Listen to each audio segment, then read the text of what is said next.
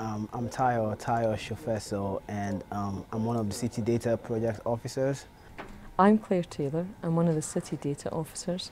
I work in the data team in the City Technology Platform. My specialism is in geographical spatial analysis. So what that entails is working with the geographical data sets that the council have, and that ranges from transportation data sets like the cycle routes, the bus lanes, or even the car parks, and even talking about just Glasgow administrative boundaries. So I was interested in the programme because I'd recently retrained as a statistician, and I was very interested in the idea of like open data and the big data. Most people think that a statistician is to do with bean counting, and although we do that, one of the things that we do is we do actually check data. It's a major part of any statistician's job is to check data, is to check that it's complete and to check that it's accurate. So you look at how the data is, how it's made up, and if there's any missing data, or if there's stuff that's obviously wrong.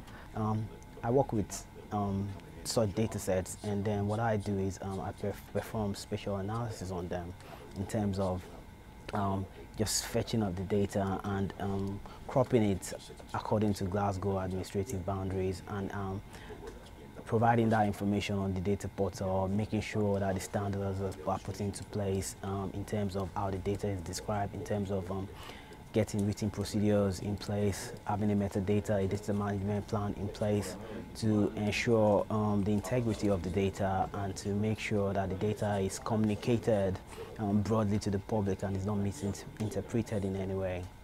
So I do a lot of stuff like that, and also I do a lot of talking to people, getting them to open their data sets, explaining to them what the benefits are once the data is made open. A dream data set would be one where that's available, where somebody says to me, here is the data, yes, I'll sign the release forms and I'm perfectly happy with signing these release forms.